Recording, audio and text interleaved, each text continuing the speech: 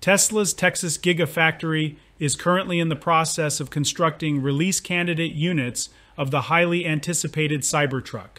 These units are being rigorously tested worldwide to ensure their final certification and validation, as revealed by the company during the Q2 2023 earnings call held yesterday.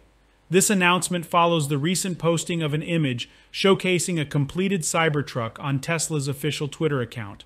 Many believed this indicated the commencement of small-scale production for the all-electric pickup after encountering 2 years of delays. However, new information has come to light, revealing that the Texas factory is currently in the pre-production phase. Tesla has clarified that initial production is on schedule to commence later this year.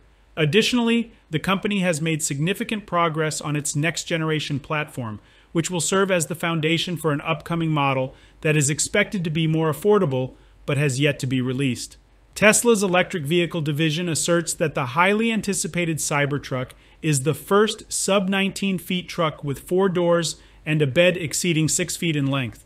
Although exact dimensions were not provided, it is evident that the Cybertruck outperforms both the Ford F-150 Lightning and the Rivian R1S in terms of bed length.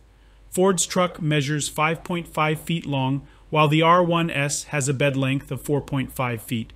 To our current knowledge, the Cybertruck will be the first truck under 19 feet in length, allowing it to fit into standard garages, while still offering 4 doors and a bed over 6 feet long. This vehicle is set to push boundaries in terms of technology and architecture, aligning with Tesla's innovative approach to vehicle engineering and manufacturing. Recent images have been released, showcasing the Cybertruck in various testing phases and on the assembly line at the Texas facility. One noteworthy detail in the photo taken in a muddy environment is the limited coverage provided by the single wiper for the front passenger, which could potentially be a source of frustration during extended rainy road trips. As always, we value your opinion.